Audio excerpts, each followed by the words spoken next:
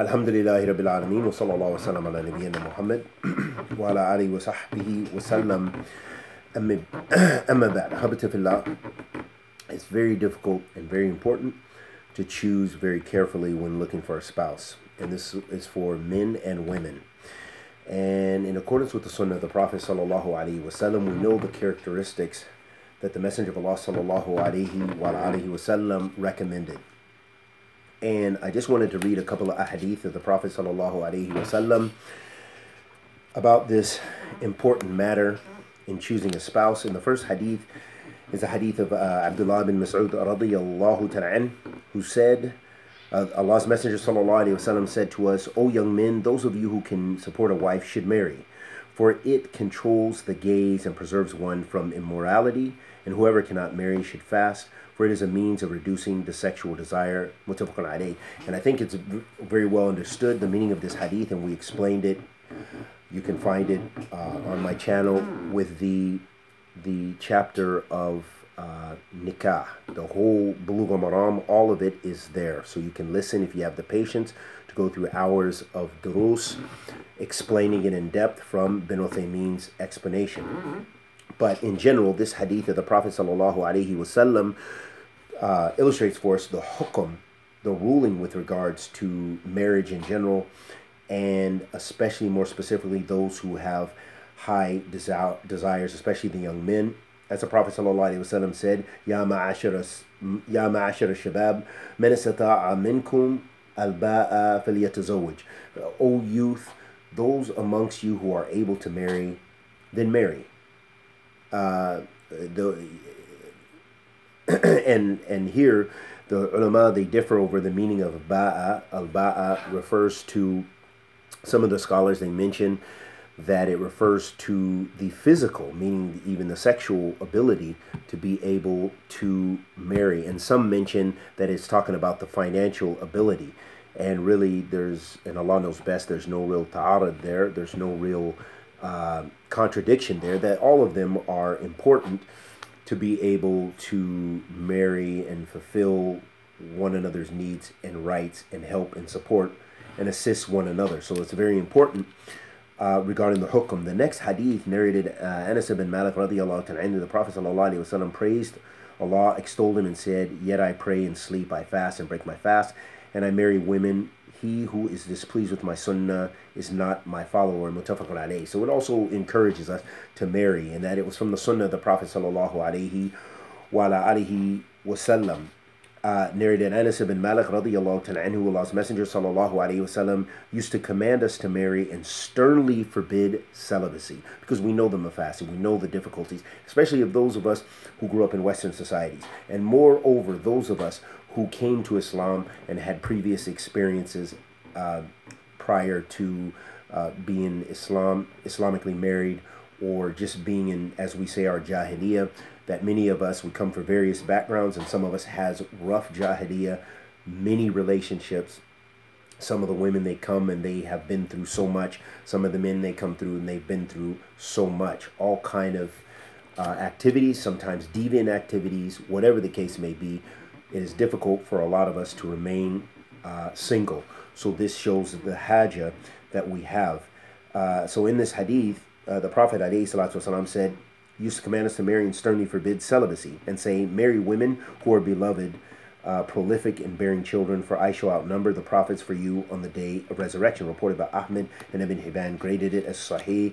The aforesaid hadith has a supporting narration reported by Abu Dawood and Nisai ibn Hibban from Ma'qil ibn Yasar's hadith. So this also shows us that one of the characteristics that is mentioned by the Messenger of Allah sallallahu alaihi wasallam is a woman who is perhaps young and able to bear children, especially for those who don't have children or want more children, whatever the case may be.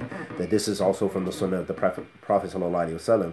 Likewise, to not leave out sisters that have gotten older, and this is, or men, I guess, that have gotten older, but the women that may not bear children anymore, or it may become more hazardous or harmful to them to bear at an older age, whatever the case may be, that all of our sisters need to be married and taken care of because who else is going to take care of them? Of course, the shaitan will if the men don't step up and take care of the women. So it's very important to, again, strive to not be single and alone. Of course, there's companionship. There's so many benefits of marriage.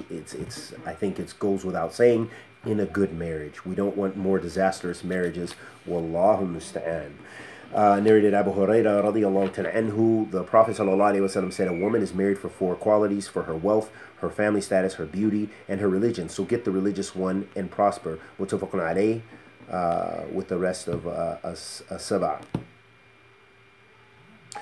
In this hadith of the Prophet sallallahu alaihi wasallam, the Prophet alayhi salatu wasallam said that a woman is married for 4 qualities: her wealth, maybe she's a wealthy woman, and this takes care of the difficulty that a man may have in caring for her. Maybe the man is poor, whatever the case may be, or it could be a man who has more than one wife, more than one family, and he has difficulty in meeting the needs, but the woman just wants to be married and she has her own means. She doesn't need anything, doesn't require maintenance. So this is between those spouses to determine what is best for their particular situation.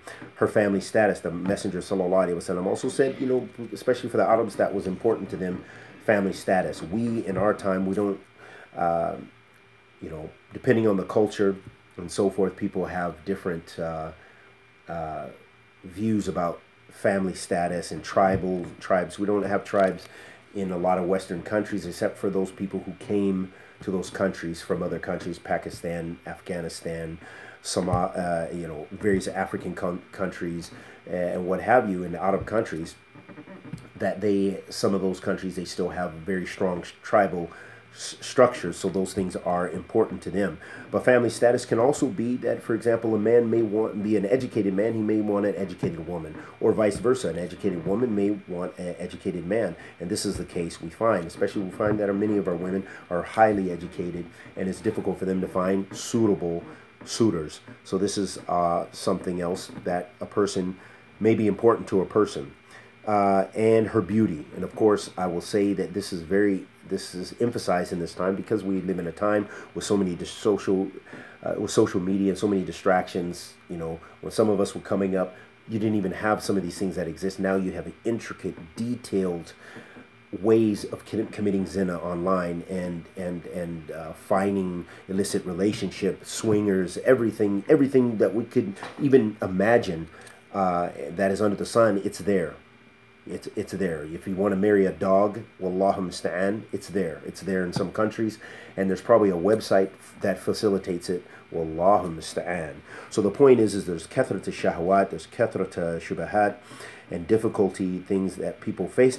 And with that being the case, the point is that beauty is very important. So some people are very into physical, and many of the men today, especially even the women, are into physical beauty, whatever they find to be physical attractive to them. That's very important for some.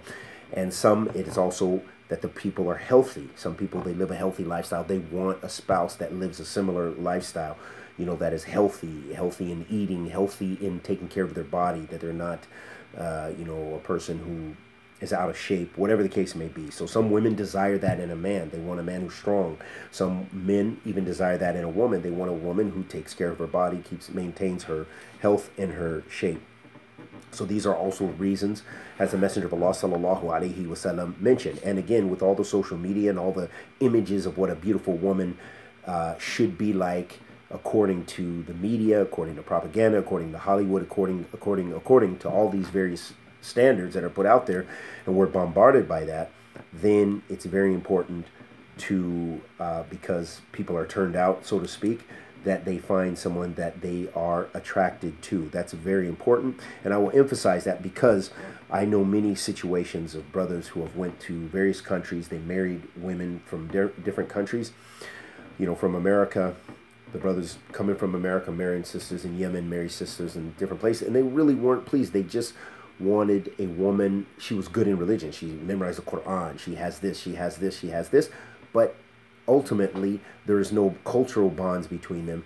and there may not even be a physical bond, or it may go away very quickly. So it's very important to have a balance there, to find someone who does attract you, especially if you have that experience of jahiliyyah. I think those are important things to look at, and Allah subhanahu wa ta'ala knows best. And this is speaking from the experience that we've seen with countless marriages unfortunately failing, and other issues that have arisen in our ummah. And then the last thing the Messenger of Allah sallallahu alaihi wasallam mentioned was, so get the religious one. So this, and prosper. So of course the deen will prosper, but again, our iman fluctuates. Sometimes we're in high iman, sometimes we're in low iman. So there's no doubt that there's a balance there, because when a man, or perhaps a woman, but men tend to be more materialistic, or more superficial, I should say, looking at the outward appearance, that when he has a woman who he feels is all that in looks, that even if her deen is weak, the men tend to compensate. They can say, well, she, look at what he's pleased with that. So that helps to calm his nafs down. Whereas women tend to be less like this, but some women are like that as well. So it's very important to try to have a balance. That's very important in choosing a spouse. So the reason I did this video is just to talk about something, because we have, especially for us that are reverts and coming to Islam in the Western countries, that we face a lot of issues with trying to find good spouses, that finding trustworthy people. The women have difficulty finding trustworthy guardians, even because in some of our communities, even the leadership fail to live up to Islamic standards. Maybe there's a lot of sins in the communities. There's all kind of difficulties that we all face. So one thing I will say first and foremost is it's very important to find someone trustworthy, which is easier said than done. But you must strive your best to find someone trustworthy, to look out for your affairs if you're a sister, or a local community that can look out for your affairs, and also for the sisters to be selective about what they want. Don't compromise. Don't just take any brother. It depends on your situation, but sometimes sisters tend to compromise, and brothers tend to abuse that and force and pressure the sisters to get married really quickly, and there's just another divorce, and sisters get passed around the community. And this is a dangerous thing that we see. We see it all over the world. And may Allah subhanahu wa ta'ala help us and forgive us and guide us. Ameen ya Rabbil Alameen. And guide our communities. Ameen. Because we don't have that support. And these are intricate matters. We could write books about all the issues that we face. But I'm just trying to highlight some important things. And for the brothers likewise, to choose sisters that have some good religion. Not just the looks and she's off the hook. She's showing herself.